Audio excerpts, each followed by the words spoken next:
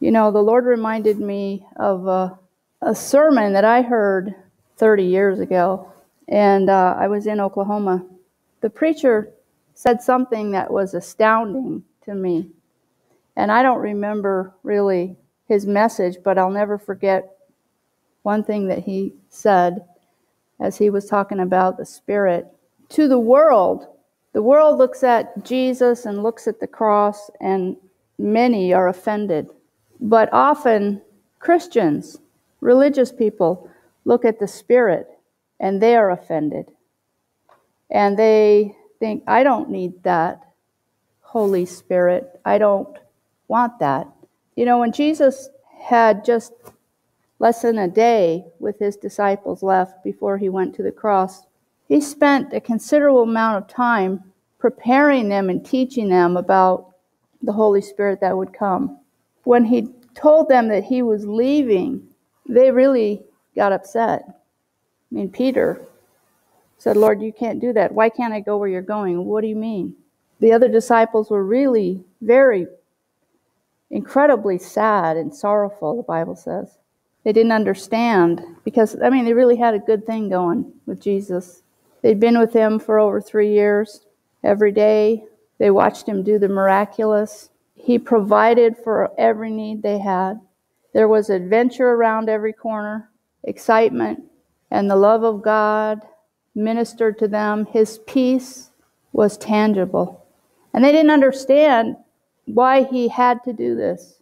But he let them know, I'm going to go. But don't be afraid, because I'm going to send someone to you. And I want to read this verse. We're going to actually start in chapter 16 of John. Verse 7, he says, nevertheless, I tell you the truth, it is expedient, the King James says, or it's advantageous for you that I go away. It's better for you that I leave. And that was mind-blowing to them. For if I don't go away, then the Comforter will not come unto you. But if I depart, I will send him unto you. And if you go back to chapter 14, 15, 16, he's teaching them about the Holy Spirit. You know, 1 Peter calls the Holy Spirit the Spirit of Christ. The Spirit of Christ. Paul uses that term too. The Spirit of Christ. The Holy Spirit is the Spirit of Christ. In chapter 14 of John, he says in verse 16, and I will pray or ask the Father, and he will give you another Comforter. Another. In the Greek, that word another means just the same as me, that he may live with you or abide in you forever. It was advantageous for him to go, for them. It would be disadvantageous for him to stay, because the one who was coming was his Spirit to live in them. You know, David prayed, Lord, don't take your Spirit from me. We never have to pray that. He will never leave you. He's in you. He dwells within us. That's closer than Jesus next to them. And forever. And, you know, how we see the Spirit shouldn't be a judgment based on people. Because the Holy Spirit's not weird. People are weird. But he's not weird. We should never think someone under the influence of the Spirit is how we judge the Spirit. We look at Jesus. If you want to know who the Holy Spirit is, what he's like, what he cares about, how he operates, look at Jesus Christ. Jesus was never weird. People loved him. People came from miles because they just heard he was coming through the town. There were thousands of people that would rush him at a time just to get a glimpse of him, just to hear him speak one word. That's the Spirit in you today. Jesus said, I'm going to send another like me, just like myself. And I will ask the Father, and he will give you another Savior. The Passion Translation goes into great detail about why they chose that word instead of Comforter. Because Jesus is our Savior, but he sent another like himself to operate the work of salvation in your life.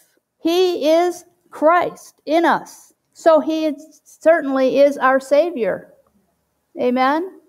The Holy Spirit of truth, who will be to you a friend, just like me.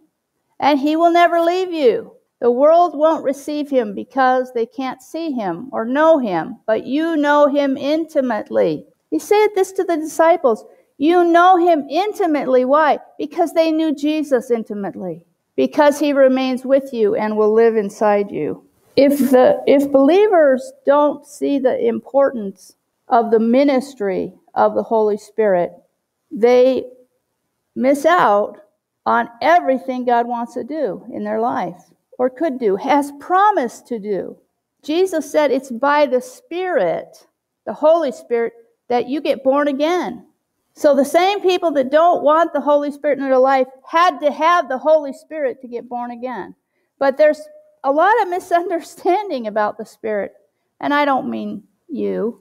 I'm talking about out there. There's a lot of religious teaching.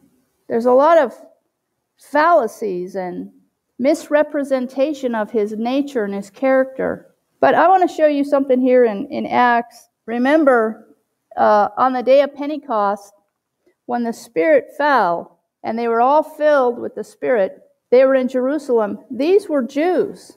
These 120 in the upper room were all of the Jewish faith. They had been. They received Jesus as their Lord and Savior, but it wasn't till the day of Pentecost that the Spirit was poured out. But here in chapter 10, Peter has been up on the roof waiting for lunch. A lot of times they'd cook downstairs and the house would fill with smoke, so the guys would go upstairs and wait on the roof.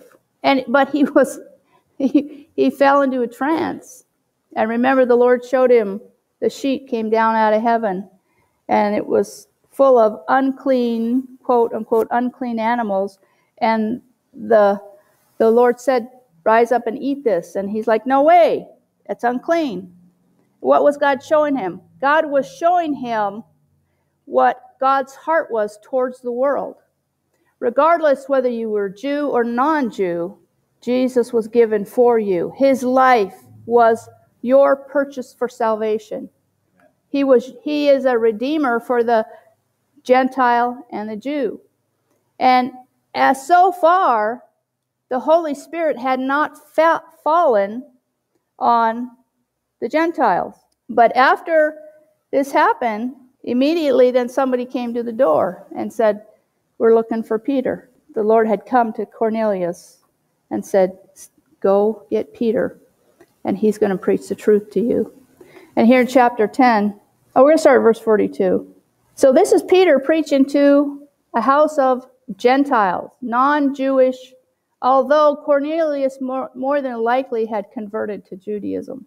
And he commanded us to preach unto the people, and to testify that it is he which was ordained of God to be the judge of the living and the dead.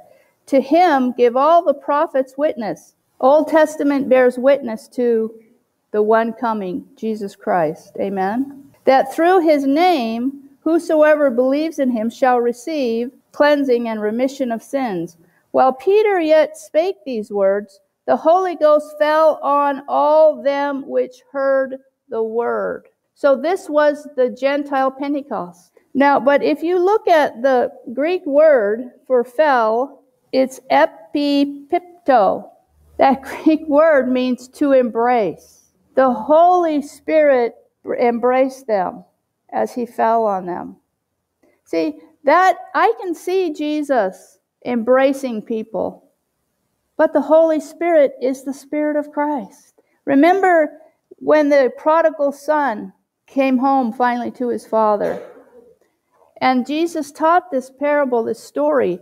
The Father represents your Father in heaven.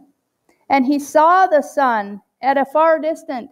And remember, he was a mess.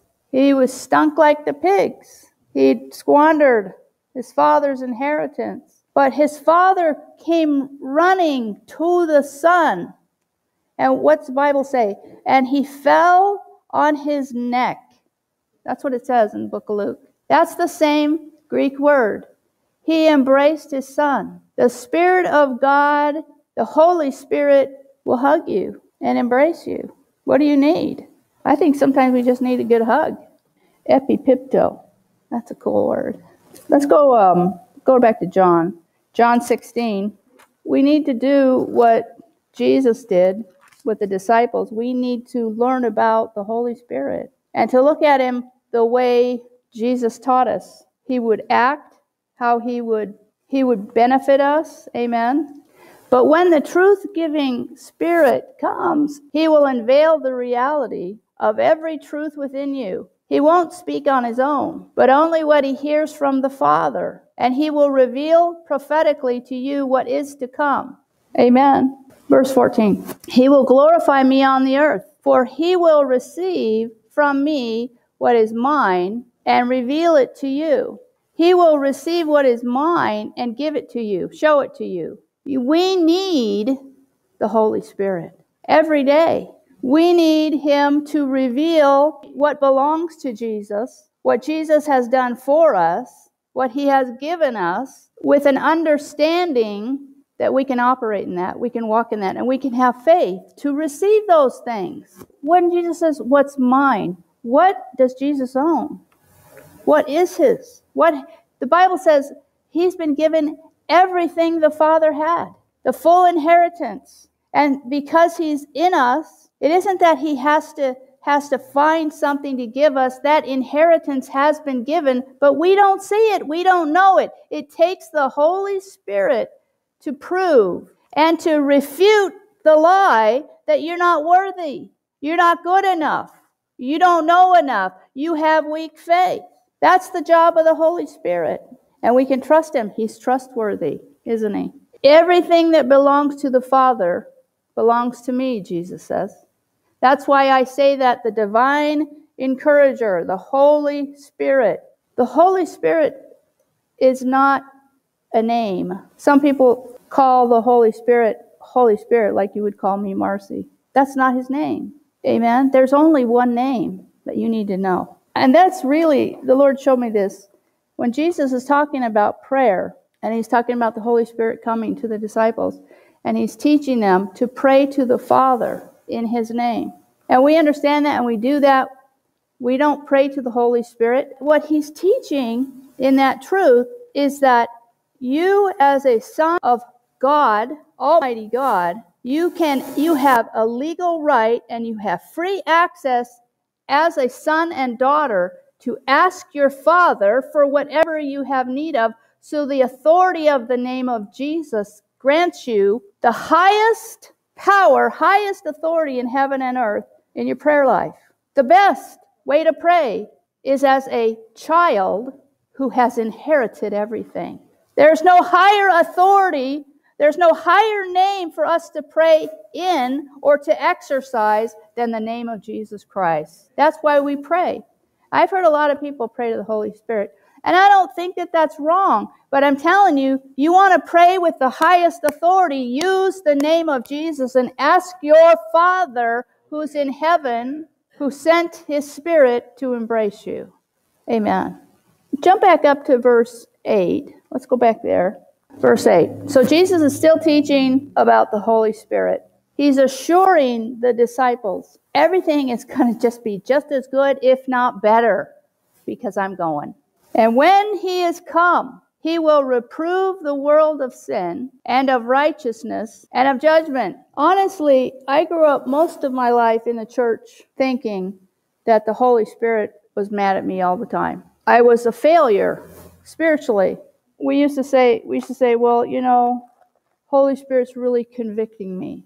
And that's where this word reproof comes from. But Jesus didn't say that. Let's go to the next verse. So Jesus he's expounding now about what he just said, that the Holy Spirit would reprove the world of sin. Who is the world? Who's he talking about when he says the world?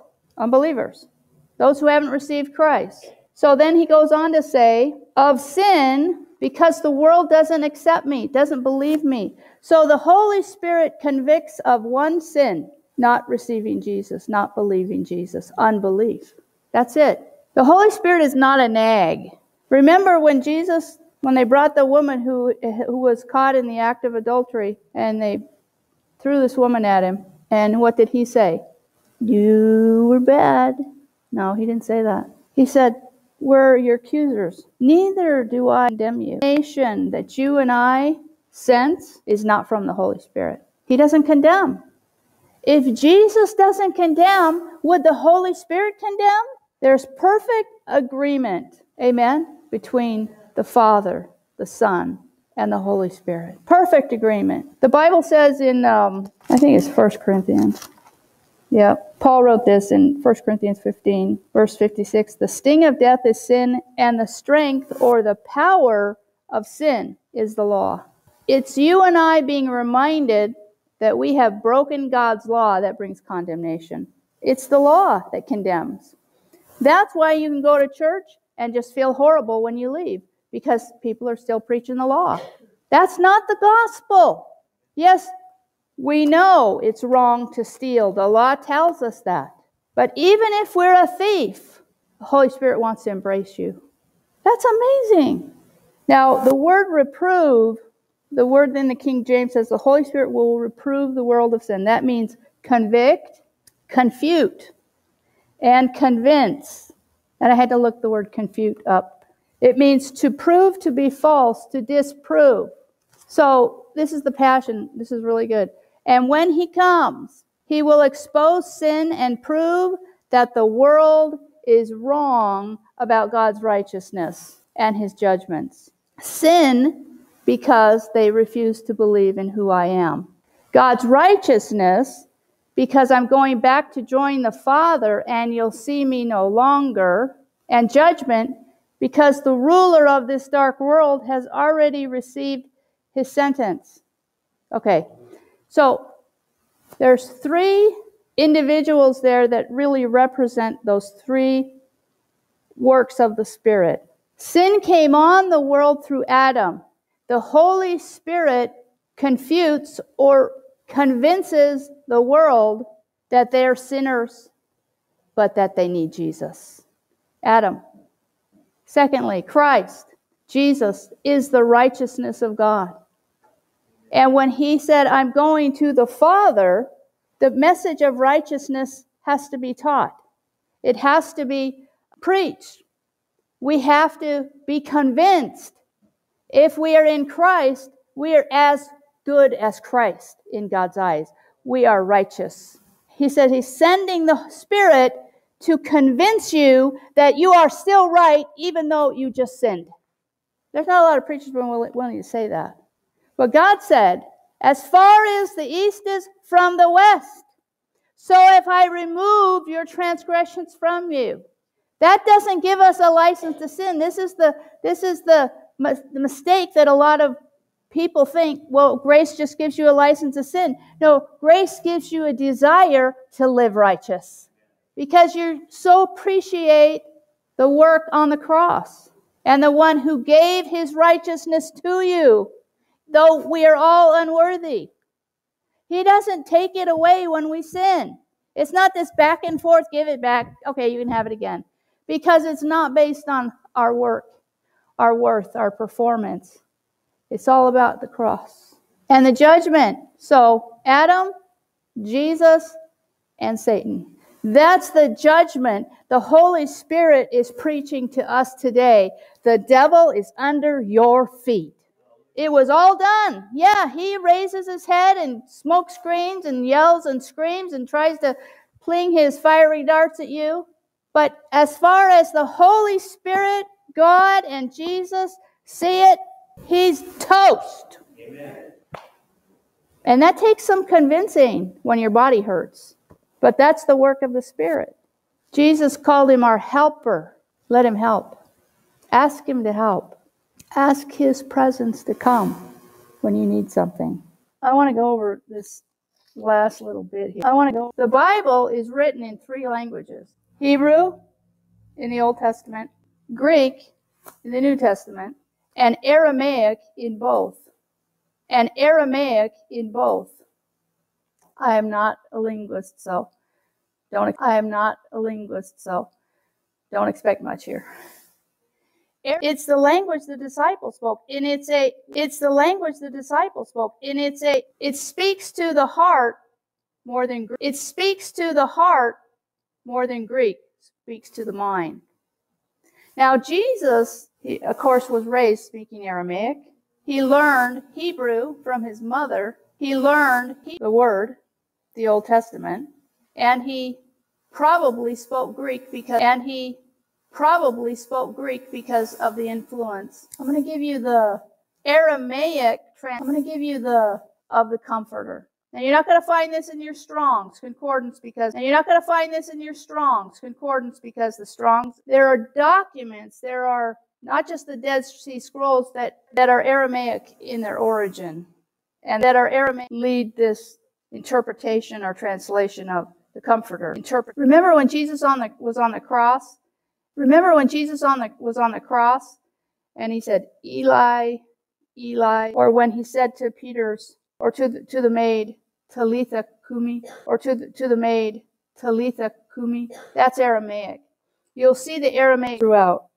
The Holy Spirit in Greek is Parakletos, and it's really could be translated your defense. And it's in the Aramaic, it's made up of two words. In Aramaic, Holy Spirit is Paraklita, and it's from two different words, prak and lita.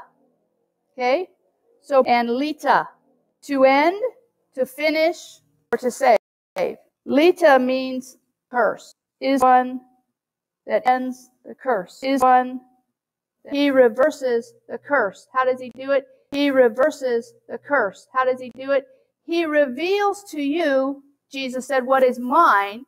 He shows it to you, and you get by the power, the transforming power of the anointing, the Holy Spirit convinces you, I've been delivered from the curse. Paraklita, the Redeemer who ends the curse.